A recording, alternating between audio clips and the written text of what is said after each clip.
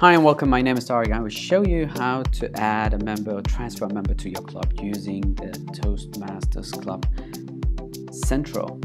You first have to pick the club that you are administrating, and then you press add membership. And on add membership, you will choose the reinstate new member or reinstate member, and then you'll go to Easy Speak to find the member that you are going to reinstate. You'll find the member in the user list.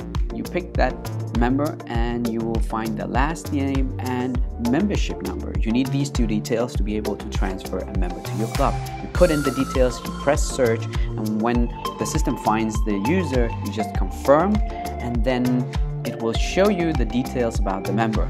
Address, email, and if you need to update anything, you will do it here, and then you press submit. When you've done that, it shows you that application for the member has been submitted, and now you just need to submit payment for that member for the club.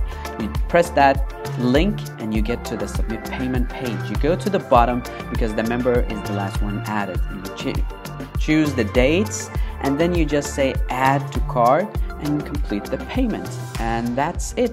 Now the member is part of your club. Enjoy, have fun, hi.